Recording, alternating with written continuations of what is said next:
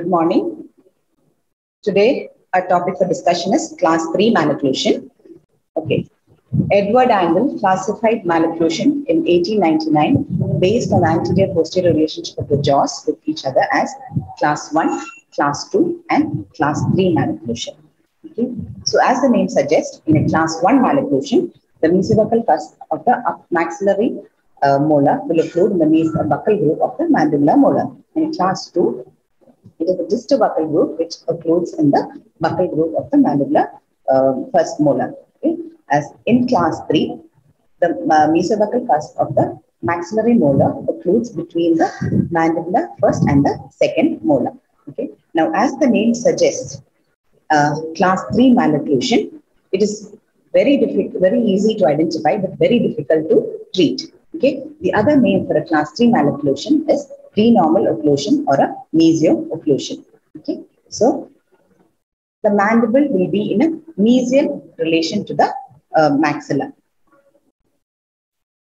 Now, Angle classified Class 3 malocclusion into a true or a skeletal Class 3, a pseudo Class 3, and Class 3 subdivision. Okay.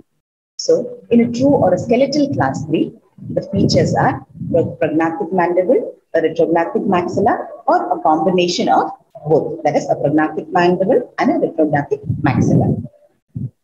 Now, in a pseudo or a functional or a postural Class 3, usually this occurs due to occlusal prematurities, premature loss of the deciduous posteriors, or enlarged adenoids. Okay. In Class 3 subdivision, we have Class 3 on one side and Class 1 malocclusion or molar relation on the other side. Now, what are the etiologic factors relating to a Class 3 malocclusion? One is hereditary, environmental influences, the functional, skeletal, dental. Okay. Now, in hereditary, mainly the Class 3 malocclusion is inherited. It is familial. Okay. So, it's one of the main etiologic factors for a Class 3 malocclusion. What are the environmental influences? That is the role of habits and mouth breathing. Okay. Functional, due to abnormal tongue position or nasorespiratory problems or any neuromuscular conditions, a Class 3 malocclusion can occur. Skeletal, that is, it could be due to a difference in the growth of the maxilla or the mandible.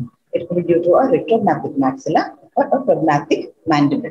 Or it could be due to both a retrognathic maxilla and a retrognathic mandible, a combination of both. Now, dental, it could be due to ectopic eruption of the maxillary central incisor or early loss of deciduous molars.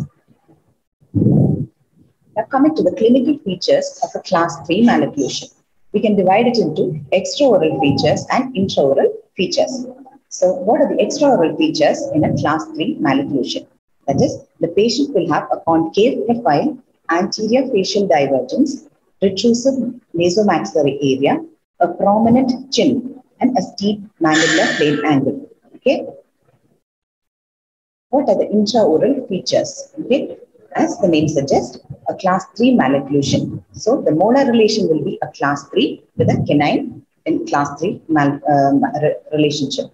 The maxillary arch will be narrow and there will be a decreased overjet, edge-to-edge bite or a reverse overjet present. There will be crowding in the upper arch and spacing in the lower anterior teeth. Now, coming to the treatment protocol, we can divide the treatment of a Class 3 malocclusion into two. That is, in a growing patient and a non-growing patient. So, the treatment is different in a growing patient and non-growing patient.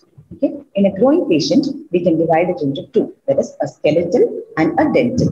Similarly, in non-growing patients also, we can divide the treatment into two. That is, a dental and a skeletal. Okay. In a skeletal growing patient, if the maxilla is retrognathic, then we can go in for a maxillary contraction using a face mask. Okay. And in case if the mandible is prognatic and the maxilla is retrognathic, we can use a face mask and a chin with a chin cup. Okay. And if the mandible is prognatic, we can use a chin cup to restrict the growth of the mandible. Okay. In both the cases, That is, in dental, growing as well as non-growing patients, we can do an orthodontic treatment. Fixed orthodontic treatment can be done. Okay. In non-growing patients also, we can classify it into a dental and a skeletal. Okay. Now, dental, as I told you, orthodontic treatment can be done. Fixed orthodontic treatment can be done. In a skeletal case, we can divide it into mild and moderate, and the next one is severe. Okay. In mild or moderate cases, what we can do is we can go in for a orthodontic camouflage by doing a fixed orthodontic treatment. Skeletal, the maxillary, it could be due to maxillary retrognathism or it could be due to a mandibular prognathism. Okay. So maxillary retrognathism, we can do a maxillary advancement. Okay. That is a treatment for a skeletal maxillary retrognathism. Now, in severe class 3 with mandibular prognathism, we can go in for a surgical setback, that is a bilateral sagittal split osteotomy. So, these are the treatment options for growing and non-growing patients. Okay. So, what are the appliances that we can use? The different appliances that we can use are myofunctional appliances, then fixed orthodontic appliances, okay, and others could be a face mask, or that can be used. Okay. So, what are the indications of a myofunctional appliance? So, the myofunctional appliance can be used in mild to moderate skeletal discrepancies. Usually, it is used in growing patients, and these functional appliances are designed to counteract the muscle forces acting on the maxillary complex. Now, Frankel key, that is Frankel regulator. Okay, so this appliance is a myofunctional appliance. In this, the vestibular shields extend into the depths of the sulcus. Okay, both in the upper as well as the lower. And upper, usually, it is close to the alveolar process. So the mandible, it is close to the alveolar process, so as to restrict the growth of the mandible. In the maxilla, it shields the lips and away from the vestibular shields, so that there is a stretch of the periosteum which allows the forward growth of the maxilla. Okay. The shields are fitted closely to the alveolar process of mandible to hold or redirect the growth posteriorly. Okay. Now, orthopedic appliances, that is a face mask. Okay. These are used in patients with mild to moderate class 3 malocclusion. That is, in growing patients, it is used. Okay. With a maxillary retrognathism and a mandibular prognathism. Okay. This consists of two pads, okay, which obtains anchorage from the forehead and the chin. And these two pads are connected by means of a metal framework.